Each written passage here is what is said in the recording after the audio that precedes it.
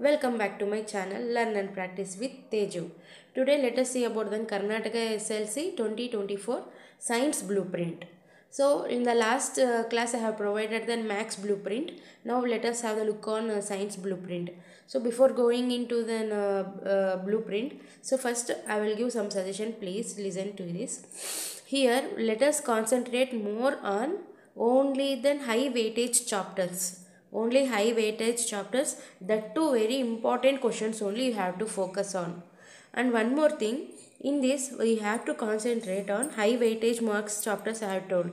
One more thing, in science the diagrams are very important. If you are doing the diagrams and correctly representing their labels, it is there means.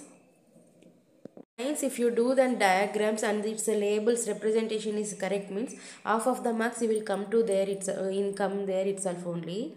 So first we have to concentrate on the high weightage chapter marks and diagrams including the labels should be done correctly, and concentrate only on the important questions because now the time is very less. So concentrate on the important question, revise those important questions only very nicely so that it won't get forget and you won't get tense at the exam time also. Okay, so let's have a look on blueprint, science blueprint. So the first weightage marks is materials in the daily life, that is for 25 marks, and the next one is world of living, that is for 22 marks, and the third one is how do things work, this is for 13 marks. So let us more concentrate on the high weightage chapters, that is materials in the daily life and world of living, how do things work.